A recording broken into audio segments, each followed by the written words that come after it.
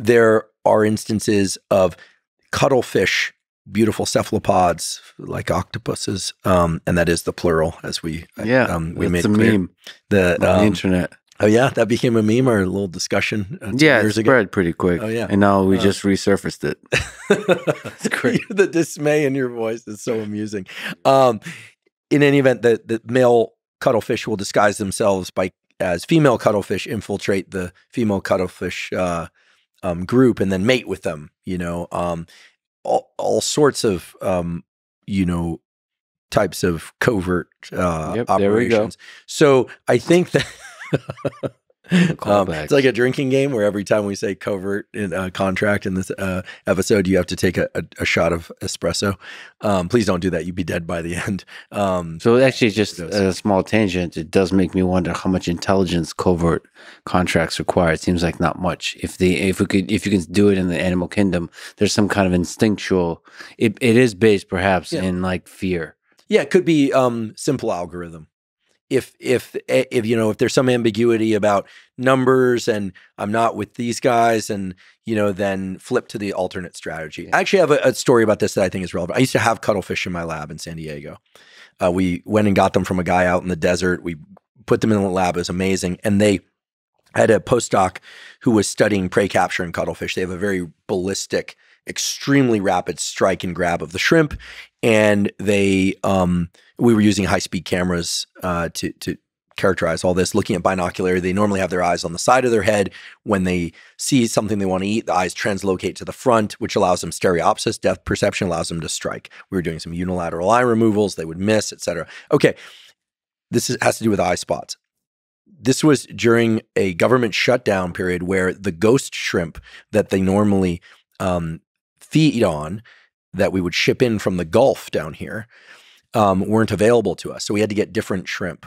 And what we noticed was the cuttlefish normally would just sneak up on the shrimp. We learned this by data collection. And if the shrimp was facing them, they would do this thing with their tentacles of kind of enchanting the shrimp. And if the shrimp wasn't facing them, they wouldn't do it. And they would ballistically grab it and eat them. Well, when we got these new shrimp, the new shrimp had eye spots on their tails. And then the cuttlefish would do this kind of attempt to enchant regardless of the position of the ghost shrimp. Mm-hmm. So what does that mean? Okay, well, it means that there's some sort of algorithm in the cuttlefish's mind that says, okay, if you see two spots, move your tentacles. Mm-hmm. So it can be, as you pointed out, it can be a fairly simple operation, but it looks diabolical. It looks cunning, but all it is strategy B. Yeah, but it's still somehow emerged. I mean, I don't think that calling it an algorithm doesn't. I feel like, well, there's a circuit there that gets implemented in a certain context, but that circuit had to evolve. You do realize super intelligent AI will look at us humans and will say the exact thing. There's a circuit in there that evolved to do this, the algorithm A and algorithm B, and it's trivial. And to us humans, it's fancy and beautiful and write poetry about it, but it's because we don't understand the subconscious. Because they want that AI algorithm cannot see into what it can't see. It doesn't understand the underworkings of what allows all of this conversation stuff to manifest. And we can't even see it. How could AI see it? Maybe it will. Maybe AI will solve and give us access to our subconscious. Maybe your AI friend or coach, like I think Andreessen and others are arguing is going to happen at some point. It's going to say, hey, Lex, you're making decisions lately that are not good for you, but it's because of this algorithm that you picked up in childhood, that if you don't state your explicit needs up front, you're not going to get what you want. So why do it? From now on, you need to actually make a list of every absolutely outrageous thing that you want, no matter how outrageous, and communicate that immediately. And that will work.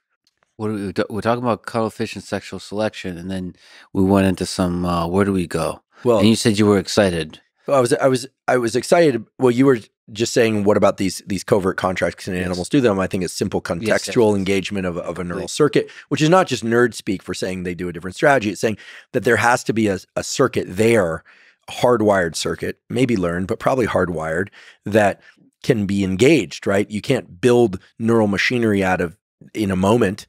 You need to build that circuit over time.